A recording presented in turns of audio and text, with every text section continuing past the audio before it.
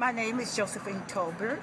I am a daycare provider Great. for the low-income families. Bank of America had been working with me, telling me that they were working with me with a home modifications. And I would call them every day, every 2 or 3 days, and they told me that you are under review. And then they sold the home to the third party on September the 12th.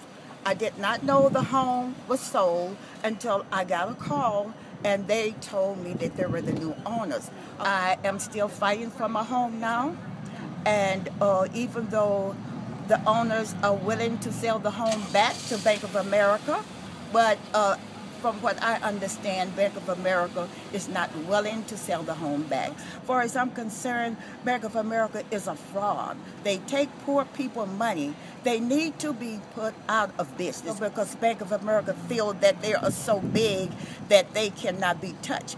Actually, to me, they feel like they are gods. They are controlling the universe. As far as I'm concerned, I would encourage everyone to take their money out of Bank of America and let them feel how it feels to be broke. And I would like to be the one that will put a foreclosed sign on Bank of America door and make them feel the way I felt when they had the sheriff to come and put me out of my home.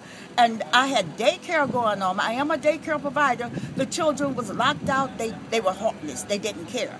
All they wanted me to do is come out of the home. I want to see Bank of America fall flat.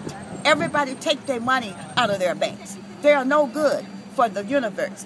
And they're going to keep on until someone stops them. And I am willing to fight to bring them down. Thank you.